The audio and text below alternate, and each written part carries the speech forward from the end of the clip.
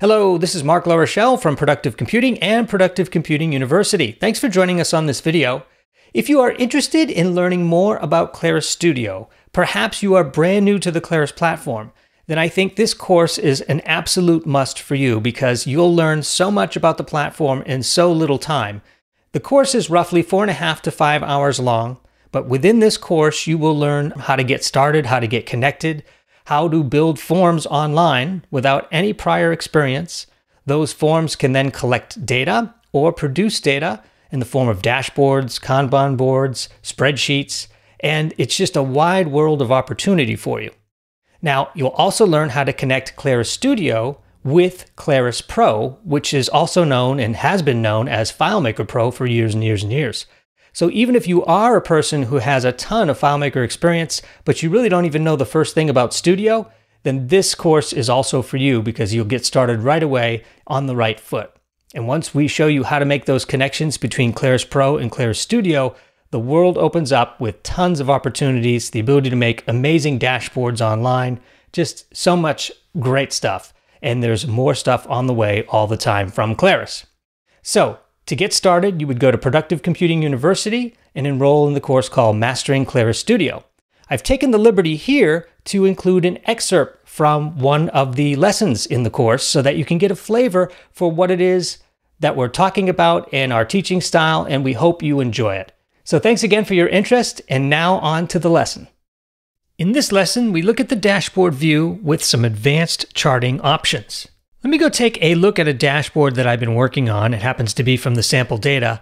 And when you first get this dashboard, you might notice that it's drawing just a single column of data, just a single type of data, in this case, the type of enrollment class, whether it's coding, cooking, horse riding, and so forth. There's an option here which wasn't explained in the previous videos because it's a fairly new feature.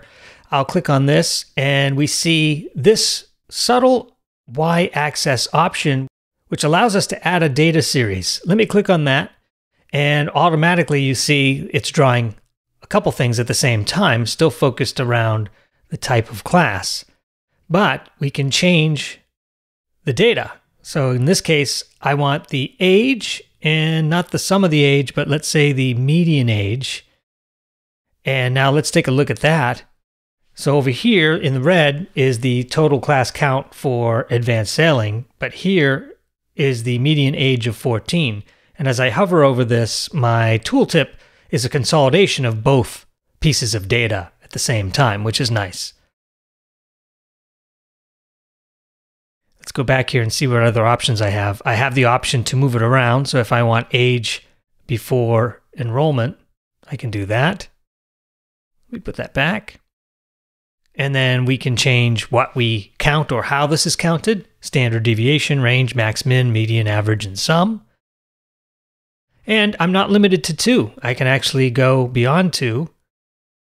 And of course, some of this may not be as relevant or charted in the same way. I mean, in other words, this data may not be appropriate to chart at the same time like this, but it just proves that you can do it, which is a nice, powerful feature for charting.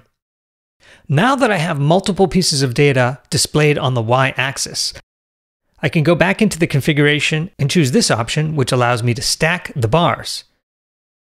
Now the bars are stacked in a single column, giving me yet another way to look at the data depending on the situation. All right, and that's the bar chart with extended options for y-axis. Let me delete this last one here, and I will go to the bottom of my sheet and click Add Object, and this time select something new here, which is called Combo Chart. And now this automatically creates a chart with 2 ways to plot your data. Now, obviously, I'll be changing the data here so that it has a little bit more meaning, but you can already see I've got a bar and a line happening simultaneously. So let's adjust the options for that. Instead of going to student, let's go to camp class. This will get us something similar to what we had before, where it's counting the number in the class. 8, 4, 3, just like this. 8, 4, and 3. Now let's go look at what the line is drawing and do the same thing. This time we'll pick age, and median. And now this is the same data as the top chart, except instead of having two bars, we have a combo of a bar and a line. So line graphs are particularly good at displaying things over time, and bar charts are particularly good at displaying comparisons between two items in general. You'll also note that there's two scales happening, which makes the combo chart more powerful than this chart. You can already see that cooking, represented by a record count of 3, is not well represented. It's fairly small in the graph. But here, cooking is a little bit higher in the graph relative to the other amounts, and that's because the scale is 0 through 8 here on the left.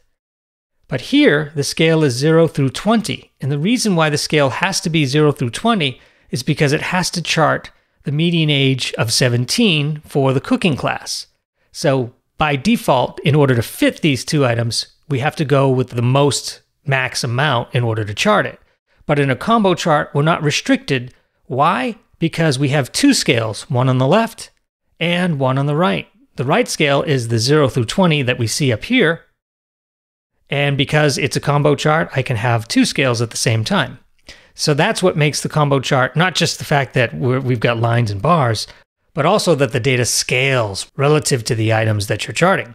Let's go here and take a look at this other little feature, which doesn't pop out at you at first, but you can decide if you're going to go plotting everything on the left, like it was originally up here, 0 through 20, and then we have the same situation happening where cooking is fairly low on the graph because the scale is 0 through 20 again.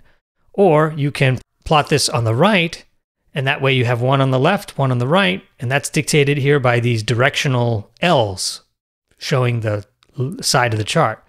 We could plot them both on the right if we wanted, but we'll do left and right. And then down here, you have the option of doing either a bar or a line, and that goes for the top as well, a bar or a line. So you could have two lines if you wanted and do it this way. And I can do yet another y-axis and do the days for the start date. Not the best piece of data to display, but now we can see, wow, I've got multiple things happening here, two lines in a bar, and I suppose the scale may not work out right here, but I could do a record count bar, and now we have two bars and two lines happening in our chart. So we're getting pretty sophisticated here, and it hasn't been that difficult to manipulate this. Having the two scale option, 0 through 28 in this case, and 0 through 20, is extremely powerful because it allows us a fighting chance to keep all of our information on a single chart being displayed relative and scaled appropriately. They all have the labels down here, as you can see, and you have options down here to override those label names like this. And don't forget, you can filter this as well. Add a condition if you want only those that happen within a certain date, let's say, or a certain cost, like only show greater than or equal to $1,000, and there's nothing. $100. Yeah, that's better. So you can filter this as well. So that concludes our lesson in advanced charting. In this lesson, we learned how to add multiple y-axis points for our data, as well as using the combo chart, which gives us the ability to scale to calibrate both on the left and the right side. I don't think it's ever been easier to create charted data in a Claris product up until now. And we are already in the web browser, which makes distribution a snap. Thanks again for joining us on this lesson. You can find out more at productivecomputinguniversity.com. The name of the course is Mastering Claris Studio, and the link is in the description.